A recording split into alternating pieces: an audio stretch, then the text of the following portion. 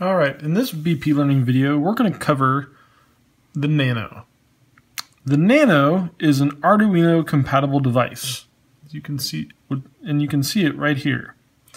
So you might be wondering, well, what is Arduino? Well, Arduino is actually a full computer in a small package. Now, when I say full computer, I don't mean that it runs Windows or Mac or anything. What I mean is that it has all of the functionality to perform any computation that you might require. Okay, and so this is the actual chip right there that does the computation, and this is known as a microcontroller. Okay, and that means that it's all the pieces of a computer wrapped into a single, easy-to-use package. And so rather than this computer doesn't have a screen, and it doesn't have a keyboard. Instead of any of those things, it uses electrical signals to communicate back and forth. So it might use a positive voltage to mean something, and it might communicate back with a positive or zero voltage communicate back. And so in this video, we use the Nano for several of our projects, and but first, it's good just to learn how to use the Nano all on its own. So we're going to just show how to make a very simple program to blink a light that's already on the Nano. Now let's take a brief look at the Nano. As we said, it was Arduino compatible. What does that mean? Well, Arduino is a set of, it's almost like a community. It's a set of standards, standard tools, standard chips, standard ways of doing things that make it easier to program microcontrollers, make it easier to program and use them. So there's a software program called Arduino, which allows us to put programs to both write and install programs onto our chip. And then there's also some standard pins that it has, standard labeling for the pins, things like that. So in our Arduino, this is the USB port. And so this serves two purposes. One is that this is where it's powered from. You can actually power it through one of its pins, but that's a little bit more complicated. It's easiest just to power it through its USB port. And it also uses the USB port to load new versions of the code. Now, once the code's on there, it doesn't need your computer to run it. You can connect this just straight to some sort of USB power source.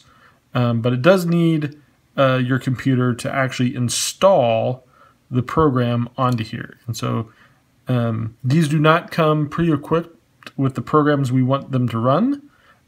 That's part of the learning, is learning how to load the program onto this device. Okay, so you'll notice that the pins stick out underneath, and that's actually perfectly suited for sticking in a breadboard, like that. And so we can take these and so the breadboard can then hold the Arduino in place. Oh, I'm going to put the USB port out so we can easily connect it to our computer. And we can just kind of wiggle that into its socket.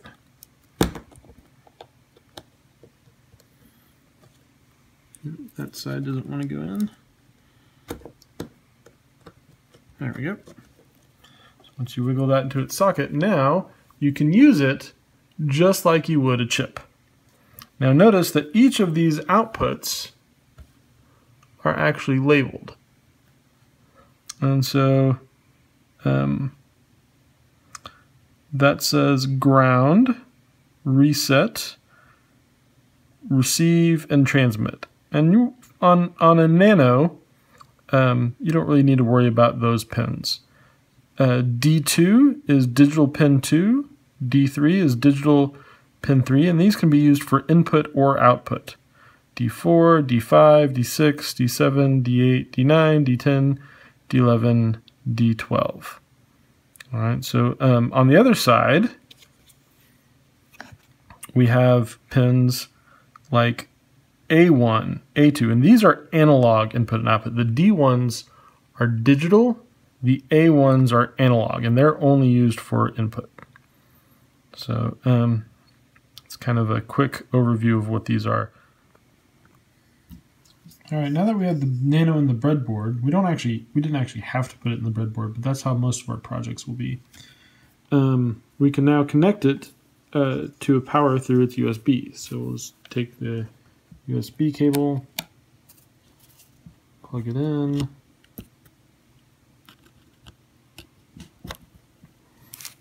and then voila, it is on. So now that we have it plugged in, we can load code onto it. And the way we do that is by using what's known as the Arduino Ide. And so the Arduino Ide is a program that we can load onto our computer that we can use to write and download programs to our Arduino-compatible device.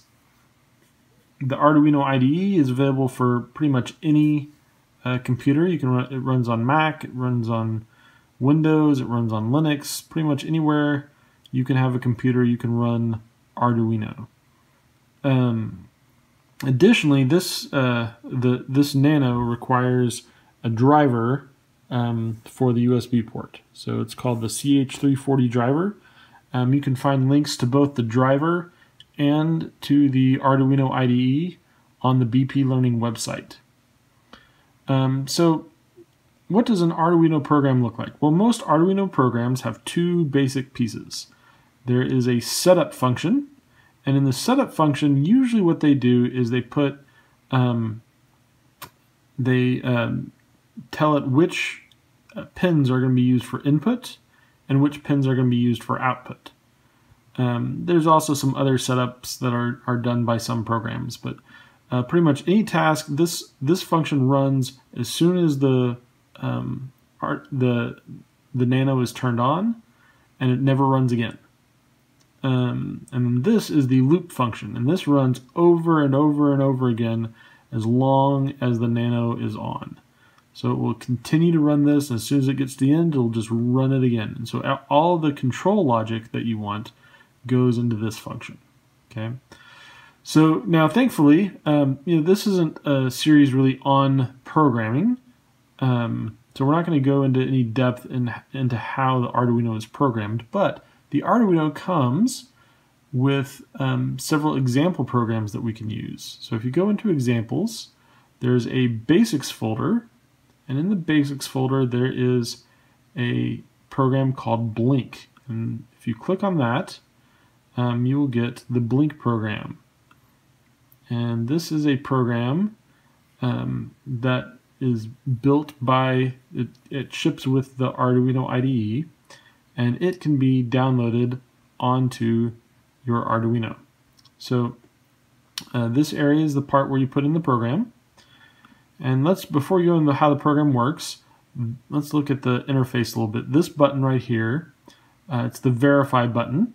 You click that and it verifies that there's no errors in the program. If there were any errors, they'd show up down here at the bottom, but if it ends saying that Sketch uses so many bytes of program storage space, then it is successfully verified. So that's the verification step. You don't have to verify your programs, but I find it just makes it easier to solve problems. Programming is difficult because if you have even a semicolon out of place, things don't work.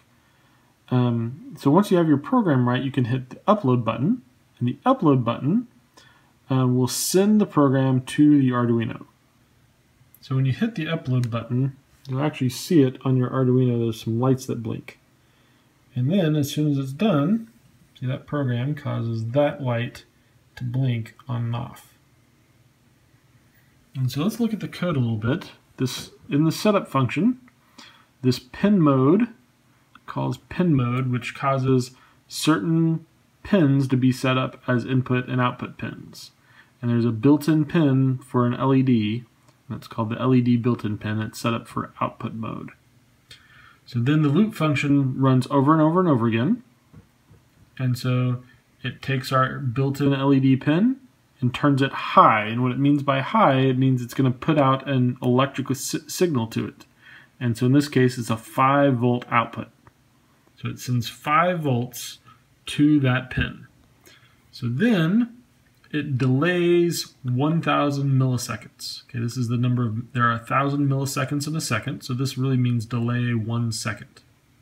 Okay, so we'll turn the LED on, it'll give 5 volts to the LED pin, and then it'll keep that going for a second, because, and actually keep it going until you tell it otherwise, but in this very next program line, we're going to turn it off. We're going to set it to low, which means 0 volts.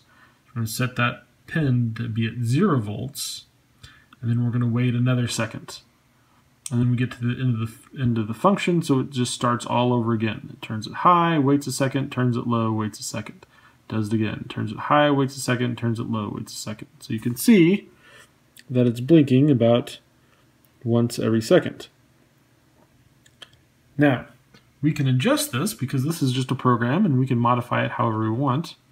We can modify it so that it goes 10 times as fast. Now to go 10 times as fast, that means the delay between pauses is 1/10 as long of a delay. So we'll take off a 0 there. This will be 1/10 of what it was. So now it will only delay for 100 milliseconds. So we'll verify it. And yes, it's verified, and then we'll upload it. And you can see that it is now blinking much, much faster. So you can see that you have your program here, and when you modify your program, that sends it, you hit the upload button, it sends it through the USB cable to your Nano. And so now once the program is on here, it's actually loaded onto this chip. So that's actually where it's stored. So once it's loaded, we don't need the computer for anything except for power. So you could actually take this and plug it into a wall outlet that has a USB out or anything like that to supply the power. A mobile power brick or anything like that. We only need the computer to load the initial program on here, but once it's programmed, then it's all set to go. So that's our Arduino-Compatible Nano, and we use this for several different projects. Anytime we need complicated logic, we can store the logic into this chip, because it basically has all of the logic features of a full computer. So I hope you enjoy your Nano, and that you do lots of cool things with it.